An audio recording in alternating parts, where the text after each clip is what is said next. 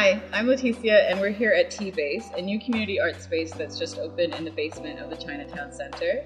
We're here today to speak to Shellie about her practice and about ice cream. Hi, Shellie. Hi. Shellie Zhang is a multidisciplinary artist based in Toronto, Canada. By both uniting past and present iconography with the techniques of mass communication, language, and sign, Zhang's work deconstructs notions of tradition, gender, identity, the diaspora, and popular culture while calling attention to these subjects in the context and construction of a multicultural society. We're at T-Base, but you have a sort of longer relationship with this space than T-Base has existed. So when I first moved to Toronto in the early 2000s and didn't know anything, Chinatown Center and Chinatown in general is where you sort of gravitate towards to find your people, meet your folks kind of a thing. Chinatown Center in general came about as a result of the mid-80s, where a lot of folks from the main Chinatown that used to be at Nathan Phillips Square got pushed out to the east and west sides of the city. And it used to be China Court, which was this beautiful pagoda-esque mall that was the first ever Chinese mall in downtown Toronto. That got bulldozed over in the mid-80s, and now it's this large industrial mall space. Last year, myself and a few of my collective members and Angry Asian Feminist Gang, we got invited by Art Metropole to do a project for the Toronto Art Book Fair, which happened in the basement here of Chinatown Center for the first time ever. And the folks behind the fair did a really great job consulting with the community, and through inviting us, we got to learn about this particular space. During your project with Angry Asian Feminist Gang, what did you end up learning about this old ice cream shop? So the fact that there was a Vietnamese ice cream store open here as part of the Chinatown Center community is really fascinating, I think, because it paints a picture of how complex the diaspora is, how it's not a cut and dry, clear case of how folks came here. But also it's sort of like what communities are welcoming to other communities. Where can we find alliances with one another? Where can we find safe spaces with one another and places of support? And I think this is kind of an example of a business space that has perfectly exemplified that. And I think it's no coincidence that the vehicle that's bringing community together is ice cream. Yeah. At least you would say that it's not a coincidence, because ice cream really serves this important role for you in the way that you form community and have conversations and analyze society. Yeah, I don't consider myself an artist that works with food, though I think it has come about as an unavoidable subject matter in areas of my practice, just because it's never just about food, it's about all these aspects of how food came to be.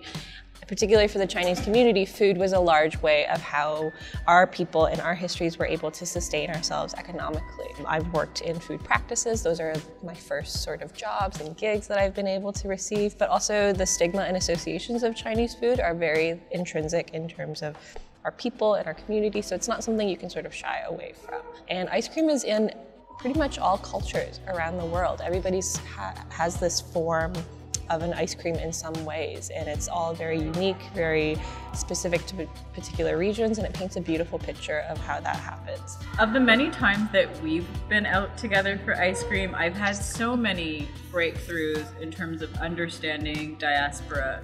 I think specifically about the conversations we've had over Ruru Baked, who is a local small batch ice cream maker, and she makes these flavors that I believe she calls Asian inspired, but for me, they really represent growing up in the Caribbean, and really they're like memories of colonialism. Yeah. And flavors like Milo and Horlicks and condensed milk, you know, the fact that those flavors can connect us. I think ice cream is a real fantastic vehicle because everybody has some point of access to it.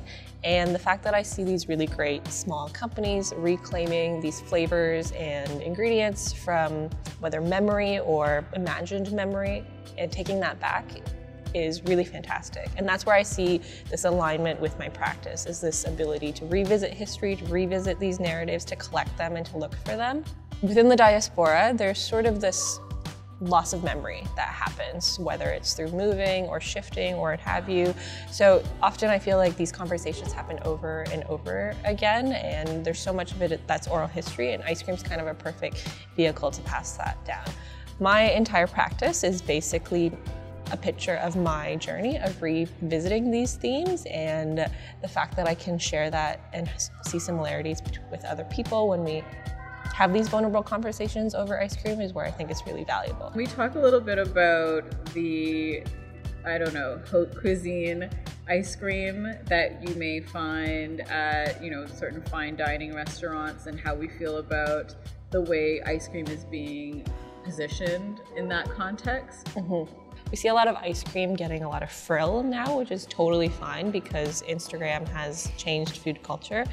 But I remember this encounter when I first moved to America, when I first lived in Baltimore, and you could go up to the counter at McDonald's as a kid and just ask for a soft serve vanilla ice cream for free, and they would give you a tiny, tiny kid-sized one. And at the time, this was a major gesture to me in terms of like someone just being kind to a kid, letting them have that moment, letting them be who they are. And this is really counter to, say, the elevation of ice cream that's not accessible to everybody, that you can't have over a meal. That's this performance of perhaps class more than it is about having a conversation. Okay, so Shellie, as the resident ice cream expert of Toronto, official title. I have very important questions for you. One, what is your favorite flavor?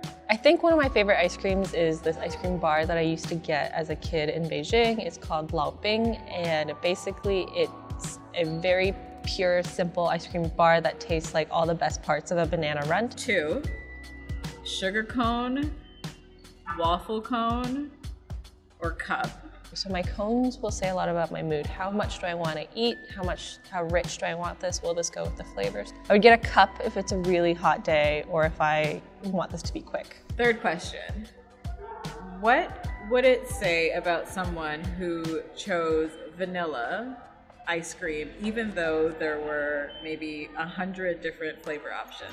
Even if someone gets vanilla at an ice cream store, I think it can still say a lot about them. It says that, you know, maybe they like something more comfortable, maybe they like something familiar, or that they're very classic.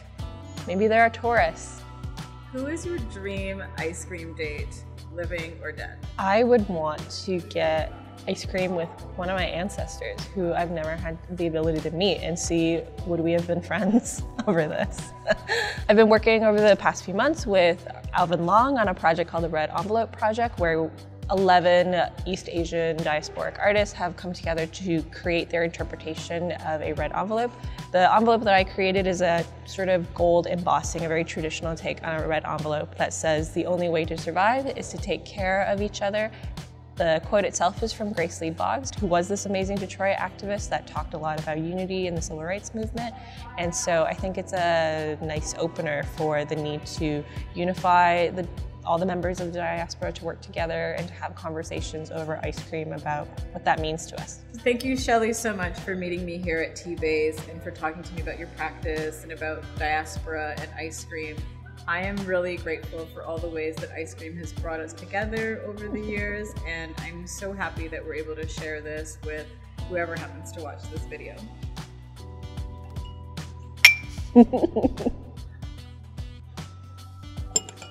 Perfect.